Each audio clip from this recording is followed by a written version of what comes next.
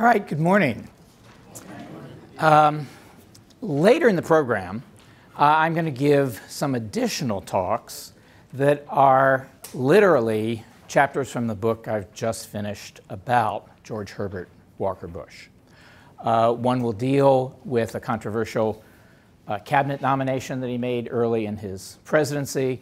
The other will deal with a very controversial international intervention that he carries out at the very end of his presidency.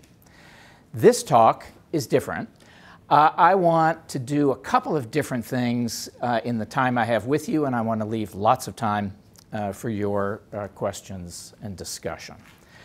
First, I want to put the Bush 41 administration and the president in the context of modern presidency in general. So I'll say some things about his background and the background of the other presidents who served in recent memory. That shouldn't take too long with an audience like this one. It takes a little longer with 18-year-olds who don't have the background you do in American politics and American political events. Then I want to talk a bit more than I was able to last night about the 1988 presidential campaign. It's an interesting one in a number of respects. And I actually want to say some critical things about that campaign because in many ways it ignored the most important issues that were facing the country at the time. Of course, that's not all that unusual with presidential campaigns, but in this case, I want to draw our attention to that. And then finally, I want to say a few words about the mistake that is commonly made in commentary about the Bush presidency. There are many, but I want to draw your attention to the one that I think is the most important. The thing that's commonly said about President Bush is not just wrong, but it's a lot wrong. Just to not leave that hanging, I want to say that when we describe George Herbert Walker Bush as cautious and prudent, we're wrong. In his style, in his rhetoric, he often was a cautious person. In his actions in the White House, I think we see a very different story, and that's the thing I want to draw your attention to and see what your reaction is in the comments and questions. All right. Presidents arrive in the White House from different places. Herbert Walker Bush has a very common one. He goes from the vice presidency to the White House. It's also common to be a governor and be elected president. It's a little less common to be a senator, although of course some of these people were senators before they were vice presidents. And it's very unusual to have no prior elected office. And even Eisenhower, who had no prior elected office, had a full career of public service before he ran for the presidency. So Bush is in this group, and I want to just emphasize one difference he has from the others. The others had won a number of statewide races to be a senator from Texas or from California, or of course elected to the vice presidency as well, a longtime member of the House, Truman elected to the Senate as well. Bush tries for a Senate seat twice in Texas and misses both times. He does serve in the House of Representatives, but for only 2 terms. That's unusual. He's less of a politician in some respects than the other vice presidents who ascend to the presidency. All right, some more background information. I think it's possible to describe some of the individuals who become president as lifelong politicians. Somewhere in their 20s, they start running for office, and they never stop. That's certainly true of Kennedy, Johnson, Nixon, Ford, and Bill Clinton. Some do something else before their political career begins. And again, Herbert Walker is in that category. You can't say that W. and Truman had a lot of success as young men, but later in their careers they did before arriving in the White House. And Obama is a difficult one to describe as well. He goes to the White House from the Senate, but I think he served in the Senate for 2 years.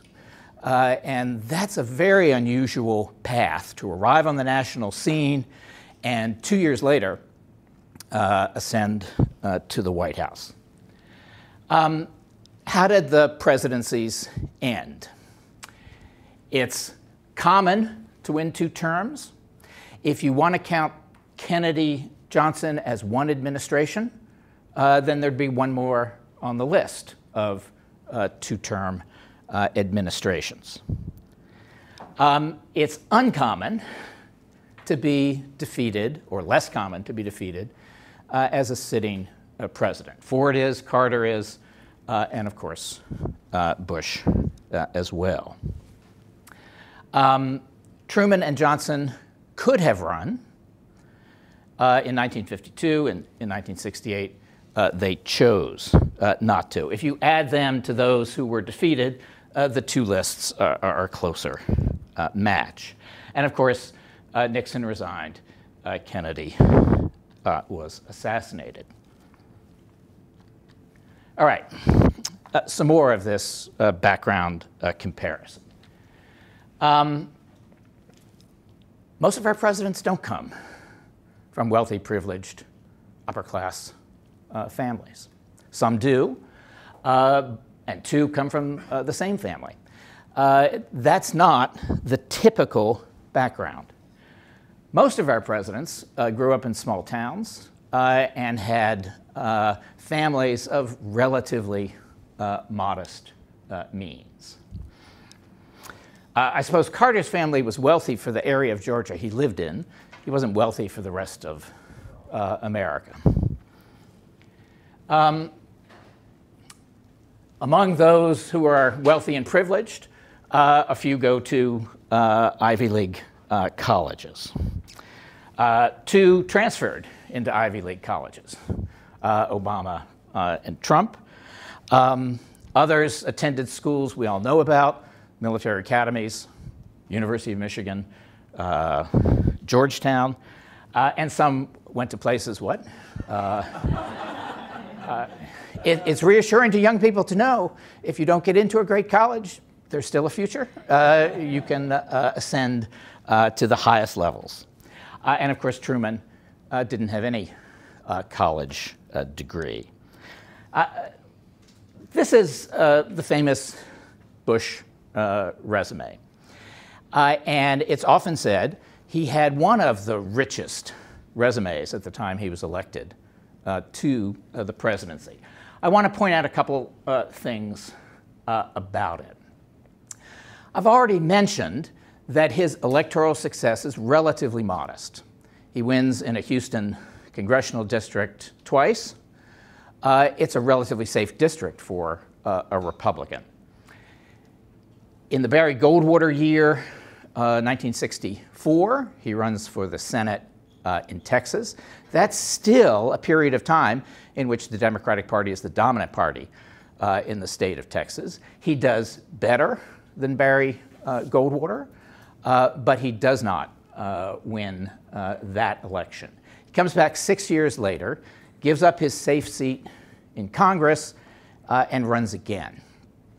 He was expecting to run against a very liberal member of the Senate who decides not to seek another term. Lloyd Benson, well, he decided because he lost the primary, right?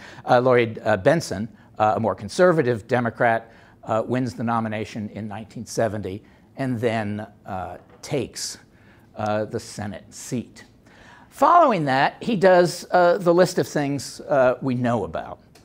I interviewed one person who worked in the administration who said, you have to remember, George Herbert Walker Bush isn't like other presidents. He's more like a British prime minister. He's someone who was given difficult tasks that he performed well, and he was rewarded by being given another difficult task. And that's the most important learning period in his public service, and it's unusual. We don't typically have a president who does the variety of things that George Herbert Walker Bush did. Moreover, two of the things on that list should have killed his political career. He was the head of the Republican Party during Watergate. Talk about thankless jobs. He performs it with real finesse. He is supportive of the president until the end, when he, of course, is not, and holds the party together in this very controversial, very difficult time.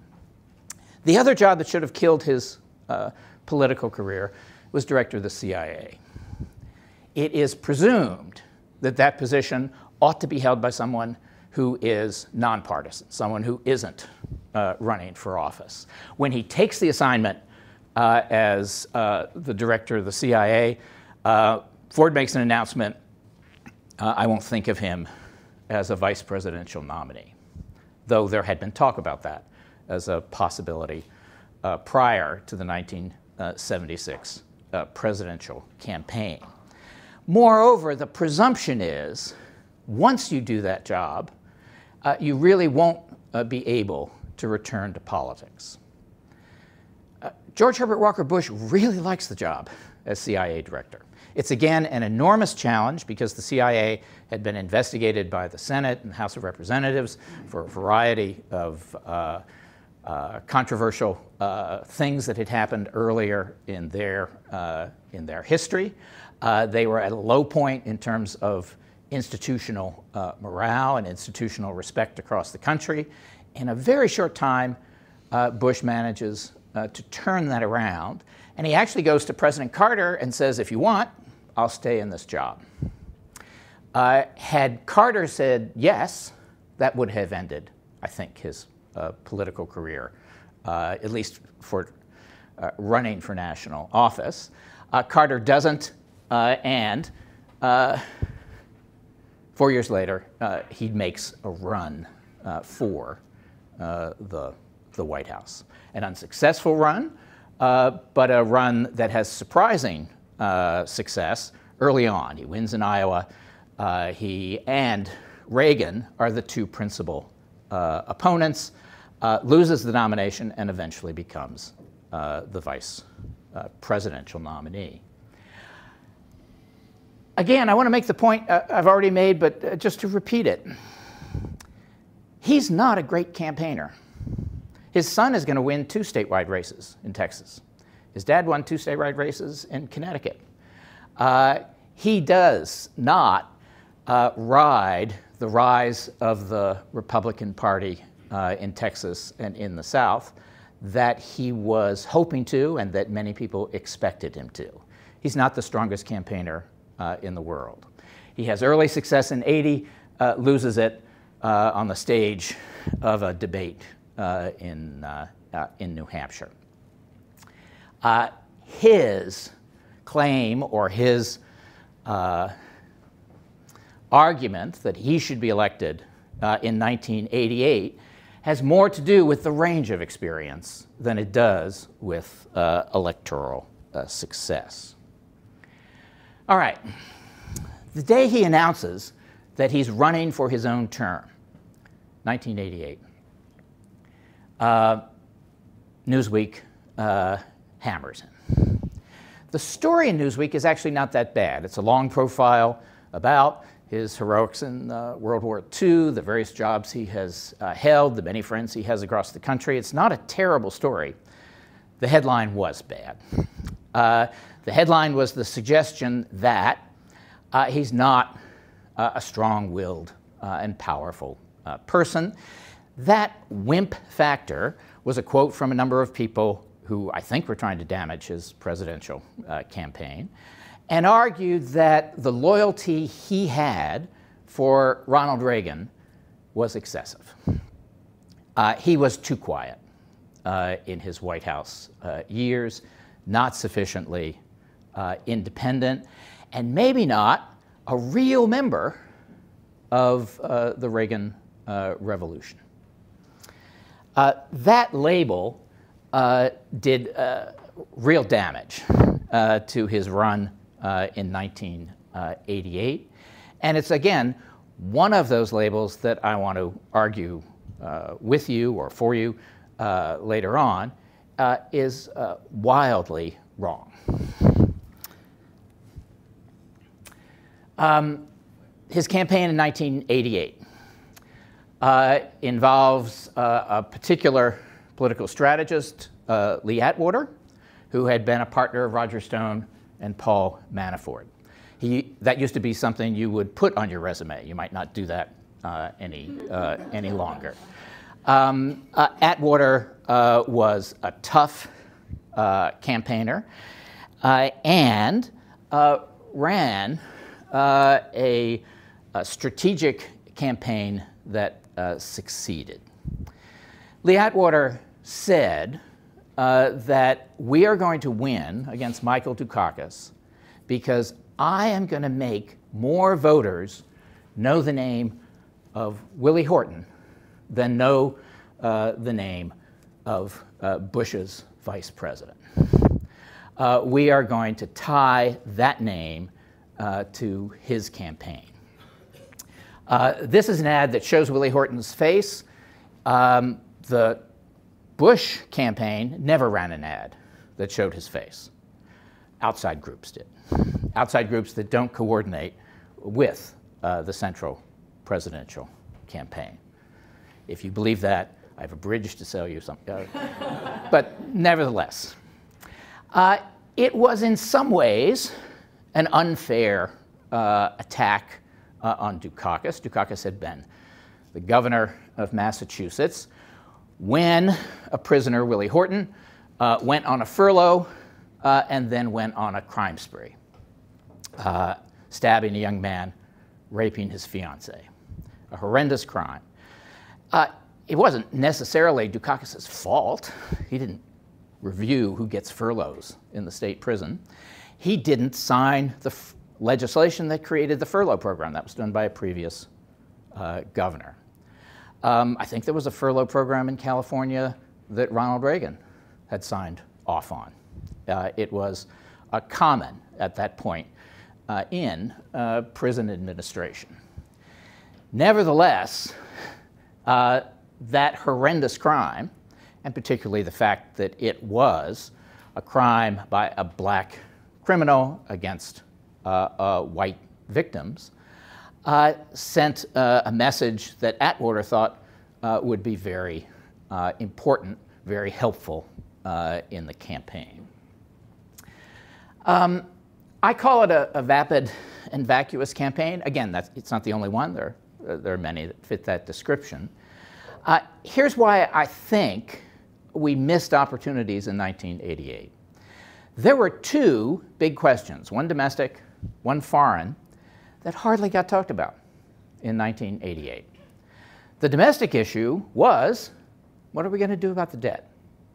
Reagan's administration had begun with a $1 trillion national debt. That sounds so quaint, doesn't it? How could anyone have worried about a $1 trillion national debt? It ended with a $4 trillion national debt and a kind of frozen Washington. There wasn't new money to do anything.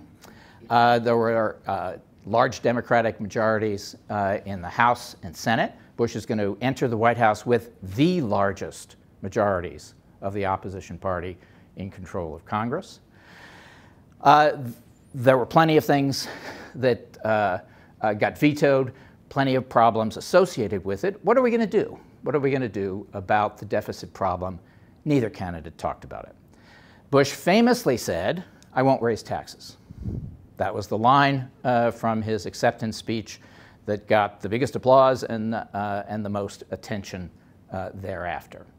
Dukakis promised all kinds of new programs, but whenever he was asked, how are you going to pay for that, he didn't really have an answer. Sound familiar? Neither was talking realistically about what we would have to do if indeed the deficit was a problem to be taken seriously.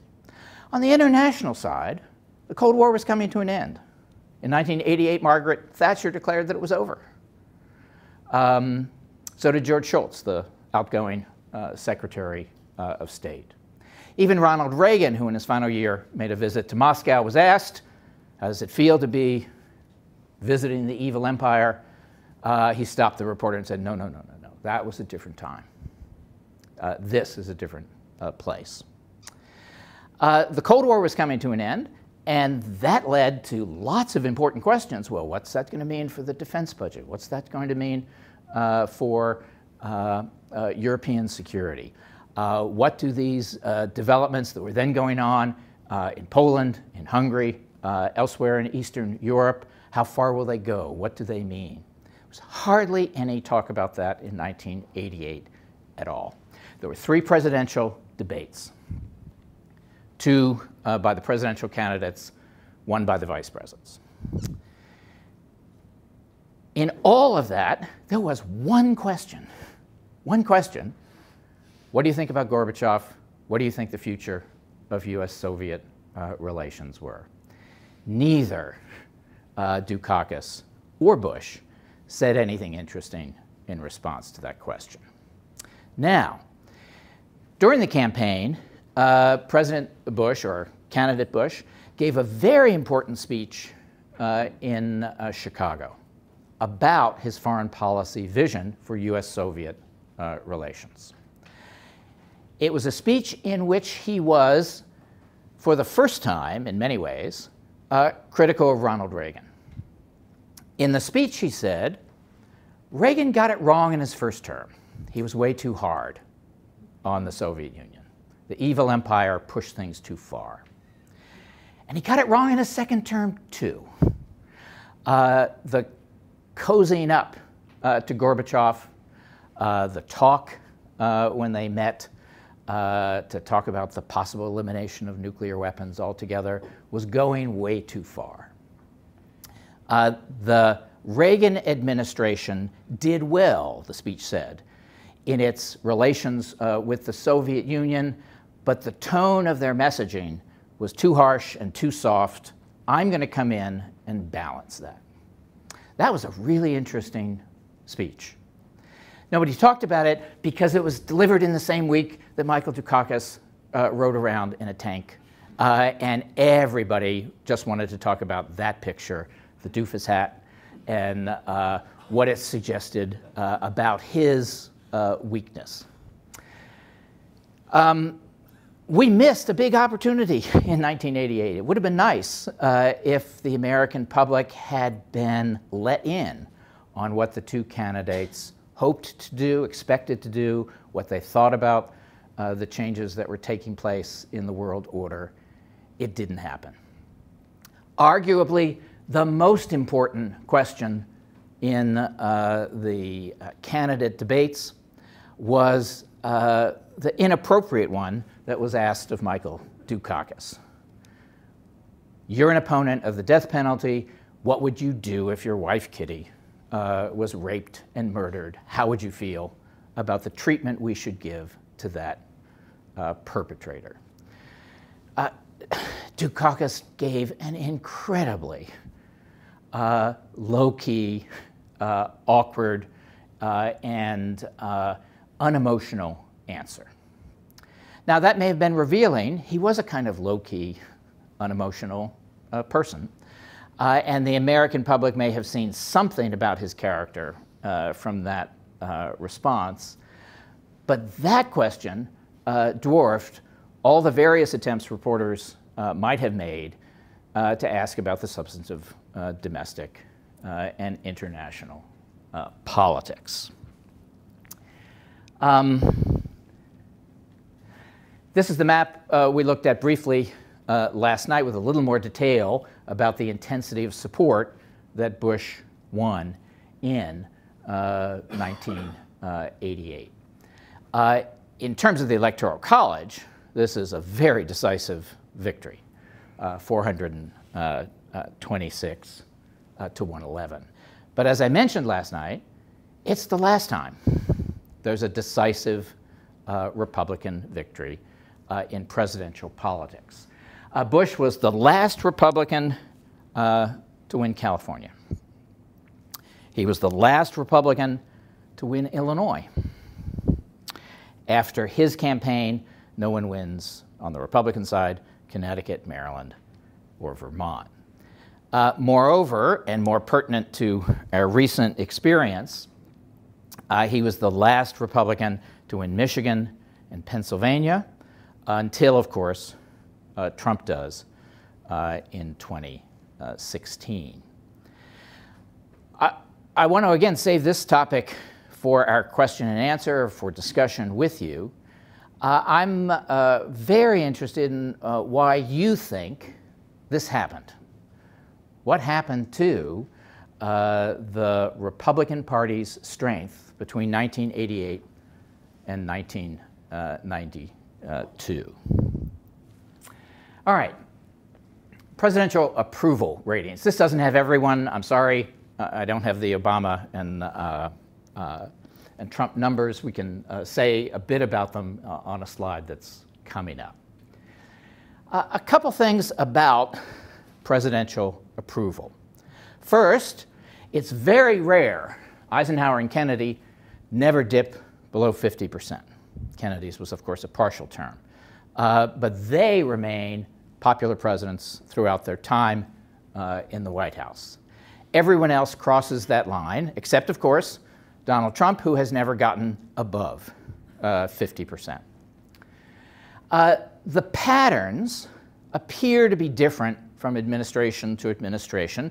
Let me tell you what I think is the most important pattern we're looking at. For a president who has peace and prosperity, Eisenhower, Reagan, and Clinton, the movement has a relatively narrow range. Never wildly popular, never wildly unpopular. The movement tends to be patterned after national economic numbers. Not always, but tends to be patterned after national economic numbers. There's a recession late in Eisenhower's presidency. When things get better for Clinton in the 1990s, his approval rating goes up. We think of Reagan as very popular, which he was when he left office, but 1981 was a deep recession, and there was a lot of skepticism about the Reagan administration in his first year. So there are the peace and prosperity presidents who tend to have this narrow range in which they bounce around. Then there are the presidents who have controversial wars overseas. This line for Truman is the Korean War. This is, of course, Johnson in Vietnam. For Nixon, this is almost certainly the Watergate experience. And for W, the controversy and growing controversy of the war in Iraq. The really odd one on the list is ours, Herbert Walker Bush. That peak is victory in the first Gulf War. But then there's this huge fall-off. You can understand a fall-off in Korea. You can understand a fall-off in Vietnam. You can understand a fall-off in Iraq. Why is there a fall-off after victory? It's again an economic downturn. It's not that severe an economic downturn. There is a recession that occurs at the end of Bush's presidency, but it's not as severe as the one that Reagan endured. It's not as severe, certainly, as the one we get at the end of the Bush administration, but it did lead to that dramatic drop. Again, I'm curious about what you think. Why did that occur? And what was that pattern about? Here's a different way of measuring the mood of the country. Presidential approval rating is one. This is the standard question that is sometimes asked, is the country moving in the right direction? This is from Gallup. They ask it this way: are you satisfied with the way things are going in the United States? And I want to draw our attention to that right side, Obama and Trump, but first say a bit about what the regular pattern looks like. It again goes up and down, right? Is the country heading in the right direction? We often get, oh yes we are. That's 1991, beginning of 1991 victory against Saddam Hussein. That 70% for George W. Bush is 9/11 and the response to it, and the rally around the flag that occurred. So how people feel about the direction of the country tracks presidential approval. It is often a reflection of things that presidents have done. It's often a reflection of things that the presidents didn't have any control over and have driven, again, public sentiment in a positive or negative direction. Beginning with Obama, there's never a recovery, right? How people feel about the country goes to a very low place in the Great Recession, as it would be expected to. The most serious economic crisis since the Great Depression drives many Americans to worry about our future. There is a recovery. It's slow, but it does occur. And for neither Obama nor Trump do we go back to high points. Do we go back to feeling good about the future? That may be related to the rise in partisanship in American politics. It may be related because we no longer ever think that we're headed in the right direction if the person in the White House doesn't belong to our tribe, our party, our point of view. This is the last one to deal with this subject. It repeats. This time you're looking at presidential approval divided by party. And the party of the president is the line at top, the party of the opposition at the bottom. And a couple things I want to draw our attention to.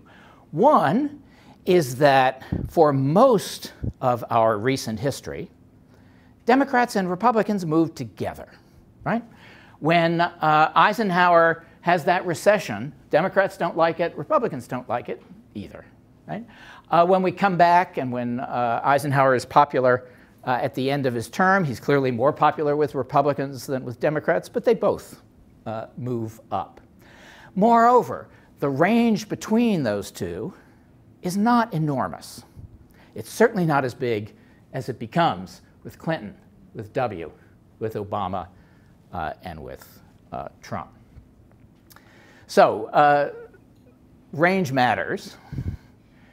The pattern of moving together is somewhat, I think, reassuring. When Nixon has his Watergate problem, it's not just Democrats who lose faith in him, it's Republicans as well. Okay, for George Herbert Walker Bush, he actually looks more like these earlier presidents. The distance between his Republican and Democratic supporters isn't that great. Reagan, Clinton, his son, Obama, much more divisive than is George Herbert Walker Bush. And then there's, again, this important thing to note near the end. Obama doesn't have Republicans and Democrats moving in any common pattern. He's losing Republican support all along.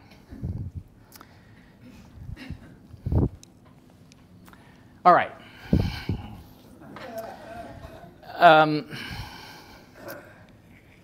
This is the word almost everyone associates with George Herbert Walker Bush. They get it largely not from Bush, but from Dana Carvey. Bush had a good sense of humor. He didn't mind people making fun of him. The end of his administration, he invites Dana Carvey to come sleep at the White House and attend the Christmas party in the White House. Barbara Bush is not fond of this invitation. But Bush thought it would be funny. Carvey comes and says, I had fun last night sleeping in the White House. I picked up the phone, called the Secret Service, and in the president's voice said, you know, I want to take a jog tonight. I think I'm going to run in the nude. And he said, I looked out the window and I could see all the Secret Service people running in circles around the White House lawn. He also explained how you do President Bush. He said, if you want to imitate him, you start off with Mr. Rogers. You talk slowly. You talk calmly. You don't use big words, right? You start off as Mr. Rogers, but that doesn't get you to a good imitation. You have to throw in John Wayne. And I've always liked that description because indeed, Bush has his John Wayne moments, and that's what people tend to miss. All right. I want to talk about some of those bolder John Wayne moments in the Bush presidency because, again, I don't think they get as much public attention as they should. Richard Nixon, in the piece that's in your binder, I repeat this quote. He was having a conversation with Larry King, and he says, everybody underestimates George Bush. That's a big mistake. You tend to write him off, you don't take him seriously, and then he does the big play. There are lots of big plays in Bush's life and career. When he graduates from high school, he does not have to go into the military. The draft doesn't yet exist. His parents don't want him to go into the military. Go to college. Get some additional education. You can serve later in the Second World War. He defies his parents. No, I'm going now. That's an interesting decision. When he comes back from the war, graduates from Yale, the family has lined things up for him. Do you want to go to Wall Street? We have connections. You can arrive as a clerk and a few years later be a vice president. There's a career for you in your father's circle of friends. He says, no, I don't want to do that. I want to go off and do things on my own. And even though he has family help along the way, he's not alone. Nevertheless, the decision to move to Texas is a kind of surprising one. He makes bold decisions kind of throughout his life. One of the books we read talks about his Texas oil business. He and a neighbor, when they form Zapata Oil, each commit to raising $500,000, real money at that time, to put in to this oil business. And then they bet it all on one field. That's not typical. You would get a lease for one field, but then you'd sell fractions of it to other people to cover your bets. Or you would take your money and buy fractions of other people's leases so that you'd be drilling in lots of different places and cover your bets that way. Bush doesn't do that. He and his partner invest it all in one shot. Now they drill 127 wells and they all hit. That was not a bad decision, right? But it was a bold decision. And our author tells us there were lots of people in Texas who were utterly surprised that George Bush did that. Sure, people do that in the oil business. Risk everything on one shot, but George Bush risked everything on one shot? He did. He was bolder than we gave him credit for. And I want to draw your attention in my remaining moments to October 1990 and two important decisions that Bush made. October 1990 should have been a great month for the president. That was the month that German reunification was finalized. And not just finalized, but finalized on the terms that the president wanted. A united Germany that would be a continuing member of the European Union, a continuing member of the NATO alliance. It is one of the biggest diplomatic successes of his 4-year term, and is little remembered, partly because it went so smoothly and succeeded beyond the expectations of most expert advisors. October 1990 was not a good month. Bush says it was the worst in his presidency. And there were two crisis situations. One involved writing the budget for 1991. When Bush first arrives in the White House, he keeps his pledge, no new taxes. That's very hard to do.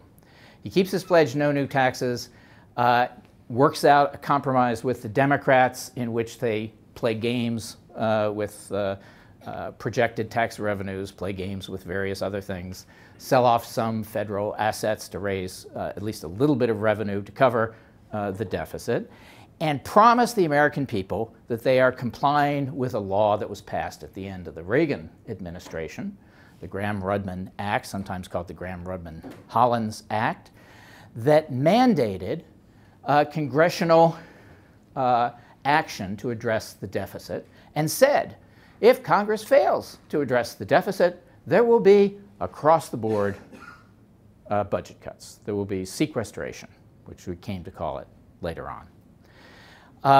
They finesse it in 1989, just barely get through the year without having to significantly or in a meaningful way raise taxes.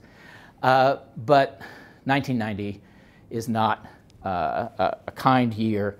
The budget is in much more serious arrears, and there's going to have to be compromise. In the summer of 1990, Bush got in enormous trouble by, in some ways, reneging on his no new taxes pledge. In the summer of 1990, in July, he said, we're negotiating between the White House and the Democrats on Capitol Hill, and everything is on the table. Well, that set off the alarm bells. Everything on the table, it means he's going to raise taxes. He took enormous criticism at the time, but October is the crunch. October 1st is when you need to pass a new budget for the next fiscal year. And the president indeed works out a budget compromise with the Democrats that includes new taxes. It does not include changes in the income tax rates. It doesn't include any alteration of the percentage you pay at the different steps in income tax, but it does involve new taxes. It does involve cuts in spending that lots of the Democrats are unhappy about.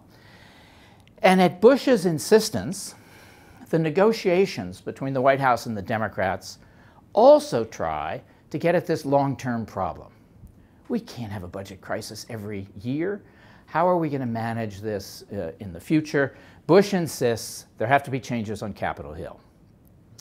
And the changes that are proposed are substantial. This is when we get pay-as-you-go. This is when we get rules changed in the House and Senate that say you can't create a new program unless you tell the American people where the money to pay for it is going to come from. If you create a new program, you have to raise revenue. If you create a new program, you have to cut spending somewhere else. Pay-as-you-go gets incorporated. Moreover, there are technical changes to the rules by which budgets are made and approved in the House and Senate that have the effect of restraining individual members from succeeding in getting to the floor with new and expensive proposals. The agreement at the beginning of October of 1990 does mean the president is compromising on his central promise in '88, and Newt Gingrich rebels. He's then a rising star in the House of Representatives, part of the leadership team that was negotiating with the White House, had said he was on board with the compromises that were being made, but at the last minute pulls out. He then makes an unholy alliance, there are lots of those in Washington, right, with the liberal Democrats who don't like the spending cuts that are part of the package. Together, they defeat the budget. That leads to a month of public negotiations that are swirling in controversy. For Bush's critics, Gingrich has given you an opportunity. You can go back and keep your promise. You can join him and say there'll be no new taxes. Bush is advised to do that by at least some members of his White House staff and outside advisors. He doesn't. He goes back to negotiations with the Democrats, but now he's going back in a weak position. He can't deliver votes in the House of Representatives. They have a stronger case to be made, and they force an increase in the tax rate for the upper bracket. This is the issue that dominates newspapers in October of 1990. I think the front page story in the New York Times, the one above the fold, the important story, is on the budget 17 or 18 days in the month of October. And the president is fully aware of, well, I should take that back. He's certainly aware that it's going to be a costly decision for him to sign on legislation that ends the no new taxes pledge. I'm not sure he knows how damaging it will be, but he knows it's going to hurt him. His approval rating is declining at this point. And he sees the writing on the wall about how difficult this would be. He decides to do it anyway. And he believes that that decision was important because of those long-term commitments that he gets from Capitol Hill that have at least the possibility of fixing the problem. And indeed, there are two fixes to the Reagan deficits. One takes place in October 1990 in this compromise. The other takes place in the first year of Clinton's administration when he doesn't do a typical Democratic budget and both raises taxes and keeps a lid on spending. Those two steps are the things that get us to a point where we can actually have a balanced budget later in the 1990s. Clinton gets credit for that. Clinton claims credit for that on a regular basis. So do the Republicans on Capitol Hill who compromised with him to get to those balanced budgets. This important step in that process is forgotten. Persian Gulf. They are related. In August, Saddam Hussein invades Kuwait. Within a day or two, the president has made his public announcement, this will not stand. Within a couple of days, there's a commitment to put American troops in Saudi Arabia to defend it against any further aggression on the part of Saddam Hussein. It's now October. The president has put together this remarkable coalition of countries in Europe, Asia, and in the Middle East, all united in opposition to Saddam Hussein, all cooperating in sanctions against Iraq. It's frequently said putting together that coalition was an important accomplishment for Bush. Bush is convinced it wasn't putting it together, it was holding it together. It was constantly under strain. In October, the Soviet Union is sending representatives around the Middle East trying to sell some negotiated resolution that will allow Saddam Hussein to save face and not pay a penalty for having invaded his neighbor. The president is opposed to that. Jordan King of Jordan, is proposing a compromise that, again, the president has to fight against. In Israel, the largest demonstration that results in violence at the Temple Mount takes place. And Israeli security forces kill, I think, 22 demonstrators in Jerusalem. The largest loss of life on a single day in Jerusalem in the Israeli experience. And the United Nations then prepares to condemn Israel. Bush is caught by that. He works hard to moderate the UN condemnation of Israel, but in the end, the United States has to vote for it. Has to vote for it because, again, how are you going to keep the anti-Saddam Hussein coalition together if Saddam Hussein succeeds in presenting himself as the real champion of Palestinians, and you don't join that cause with the rest of the international community? Moreover, October 1990 is the time when one of the most important decisions in the Gulf War has to be made. The deployment of American troops to Saudi Arabia to defend Saudi Arabia is finishing. We have over 200,000 troops. We have lots of airplanes. We have 3 aircraft carrier task forces. They're all in place. We are fully able, says Central Command, to defend Saudi Arabia against Saddam Hussein. Well, what if we have to use force against Saddam Hussein? Are we ready? The president asked that question, and early in October, there's a briefing that he and his senior national security advisors receive, and they're appalled. The Pentagon says, well, if we have to take action against Saddam Hussein, and we might have had to take action at any moment. He might have begun to do harm to the U.S. citizens who were being more or less held hostage in Iraq. He might have done something else provocative. We might have had to use military force.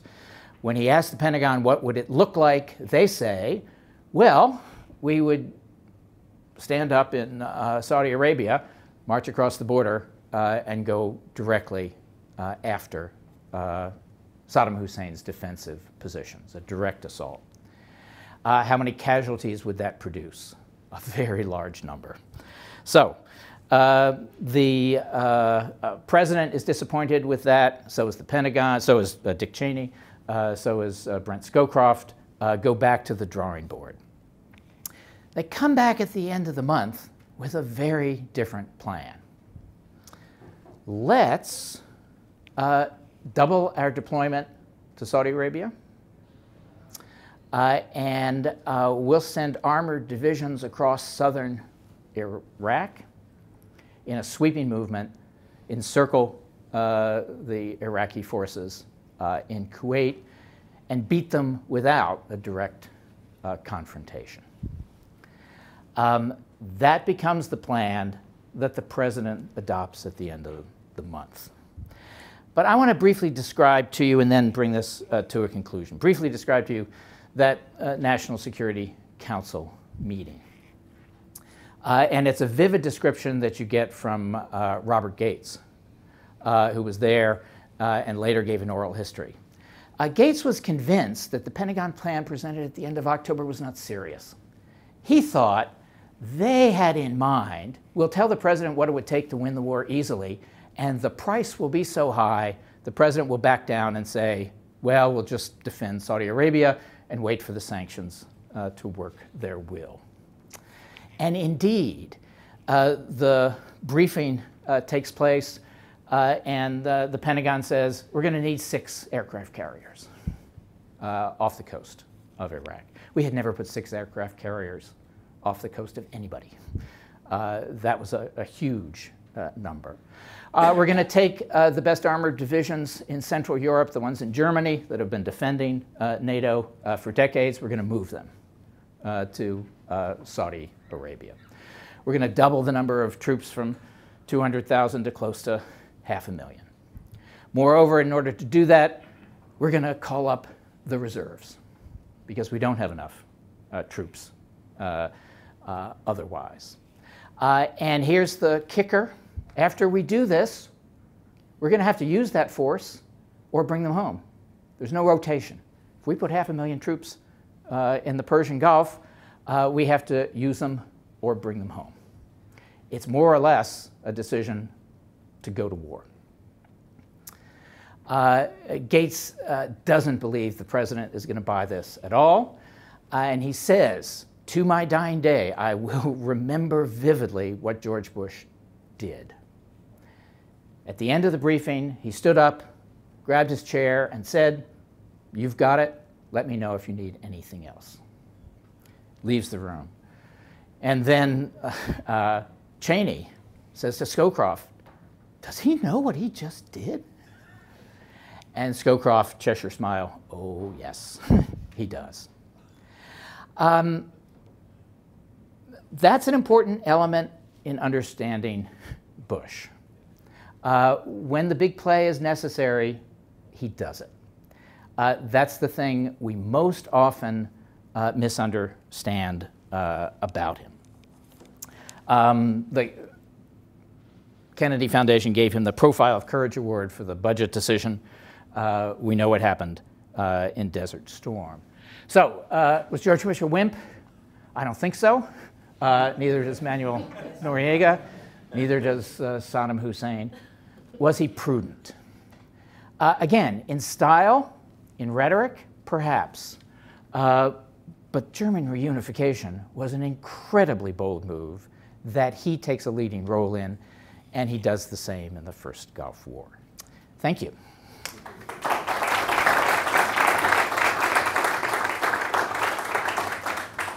Now, remind me, 10 minutes, what do you think? What would you like to talk about? Yes? When we talk about the Gulf War, I remember my dissatisfaction was I thought it should have been a 200-hour war, and they should have destroyed the Republican Guard. All right. And I thought that was part of what some other Americans must have thought, because I think that's the reason it had such a high rating, and then it slowly came down. Now, I don't know about other people, what their thoughts were. But I thought the Republican Guard should definitely have been destroyed before we quit. Okay. We didn't have to go to the Capitol or anything like that, but we needed to destroy the Republic. Well, you're absolutely right that the decision to end the war has been much more controversial in the aftermath than the decision to enter it. Right? There's a long history on that question and the various views people held. We could have done more destruction of both equipment and personnel in the Iraqi army. There was at that point no resistance. It would have been destruction at our leisure, right? It would have been a shooting gallery, as it was described. Powell had some reservations about that. The team as a whole were more or less in agreement. We ought not to march to Baghdad, capture Saddam Hussein, and replace the government. Some people thought they should have. They believed that would be a mistake. Now, partly they believed it would be a mistake because they were optimistic. Saddam Hussein won't be able to survive this humiliating defeat. He's going to be overthrown by people around him or by the population of Iraq. The Iraqis will take care of Saddam Hussein in the future. That, of course, doesn't happen. And Saddam Hussein brutally puts down rebellions of the Shia in the south and of the Kurds in the north. The president's view all along was, we didn't enter this for a regime change. That was not our stated mission. We built the coalition around this invasion of Kuwait will not stand. Once we have achieved getting him out of Kuwait and doing enormous damage to his political status, his military position. Wasn't the Schwarzkopf line? Saddam Hussein went from having the 4th largest army in the world to having the 2nd largest army in Iraq, right? It's a pretty big humiliation. That would be enough.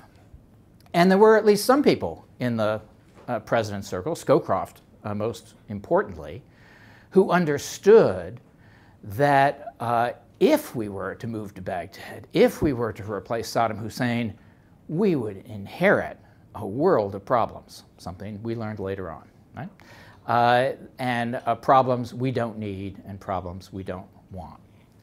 But you're absolutely right. There's lots of criticism of that decision to end the war too soon. Yes, sir. Well, my recollection of that was that the military, but particularly the pilots, who were strafing and bombing the Iraqi army retreating on the road to death. It was a shooting gallery. It was just murder. And the pilots would come back in their after-action reports, and they were expressing really huge reservations about continuing this, because this wasn't war. This was just genocide, basically. And it went right to the top of the Pentagon. And you alluded to the fact that Powell expressed reservations. At that point, basically, the rank and file military just said, "We can't do this. This will be on our heads for many, many, many generations," because it was murder. Yeah, and that argument did arrive at the president's desk. It was enormously persuasive to him. Yes, sir. I seem to remember a speech, I think, in the '92 campaign when Bush was running against Clinton, and they asked him about the pledge, read my lips, I'm an Italian. I think he said, yeah, I raised them once and hated every second of it, and the Democrats grinned and giggled and voted 32 times to raise them, that I had to veto it. Is that correct? Do you remember him saying that line? In the '92 campaign, he does more or less, is apology the right word? He tries to explain his decision to raise taxes, and he does say, I hated doing it. He does say, I was forced into it by the overwhelming majorities that the Democrats held in the House and Senate. So, I had a question. Yeah. Have you seen the movie Vice? I have not. About Dick Cheney? I just wanted to know your opinion, how accurate it was, or if it was Hollywood. Anybody seen that movie, Vice? The people I have talked to who know the movie well and the characters well say it's good entertainment. It's not an accurate depiction in any way. Yeah. In other words, it was Hollywooded. Oh, yeah. Yes. I just had a comment about the German reunification. Yes. This I remember distinctly. I lived in Chicago at the time, had been in a little restaurant for breakfast when this was being discussed. Most of the men that were in the restaurant were World War II vets who were vehemently opposed to German reunification. Yes. So I think about that in context of their comments. I look at the European Union now. Germany is hardly one of equals in the European Union. So, I mean, good decision, bad decision, who knows? Yeah, I regard it as a good decision, and the key to the decision is Bush disagreeing with those other veterans. He's one too, right? And in his first year in office, he goes to Japan when the emperor dies, the emperor who ordered the attack on the United States. He wants people to recognize World War II is over, and Japan has changed. Japan is our ally. He firmly believed that West Germany had changed. He firmly believed we want them to be part of an alliance with the United States that has kept stability in Europe since 1945. We want the United States to remain in Europe. We want a NATO that we continue to participate in, because that's the best way to protect against any imagined rise of German aggression in the future. But the key insight that Bush has, and in this respect he disagrees with lots of foreign policy experts and many people in the World War II generation, the key insight he has is Democracy has worked in Germany. The Germans have changed. We can safely reunite Germany and not expect great dangers to come. Moreover, if we don't reunite Germany in NATO, if we don't reunite Germany as an ally to the United States, if we set them on their own course, if they become independent in the center of Europe, far worse things will happen. If they don't have an American nuclear protection, they may think they need their own nuclear weapons. If they are not part of our alliance in which we can influence their behavior, things could go badly awry. So he has some suspicions of what the future of Germany might be, and believes in his heart we're better off with Germany in the tent than Germany pushed out.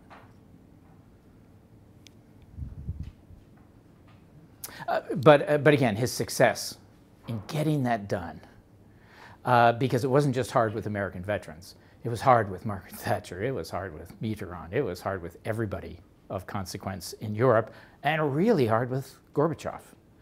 And the fact that he gets that done is a really remarkable accomplishment. And he does it so smoothly, so behind the scenes, so calmly. He gets very little credit for what is a remarkable diplomatic achievement. Are we ready to